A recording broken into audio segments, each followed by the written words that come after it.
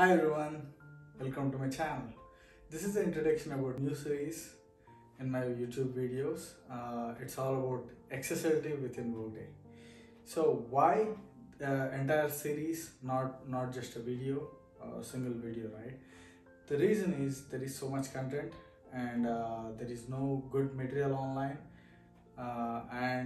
This happened to me as well when I was new to Workday. I've searched for the XSLT learning online and I couldn't find any good content online. Uh, Whatever the content available was only to convert input XML into a HTML page. That's not what we wanted, especially within the Workday.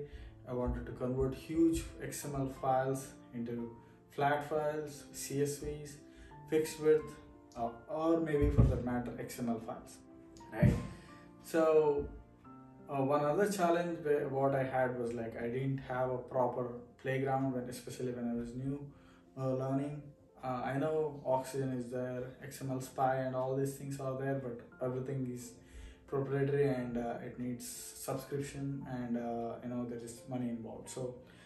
Um, so what is that I'm going to give in this video is, in this video series is, the first thing is of course knowledge about XML and XSLT, and along with that each video will be backed up by a blog post where I'm going to give code snippet for both XML and XSLT, and I'm going to give a free platform, online platform, real-time online platform where you can try your own input XML and XSLT and you can see the output, and you can tweak the input XML or XSLT and you can see how it impacts output. That's what this series is all about.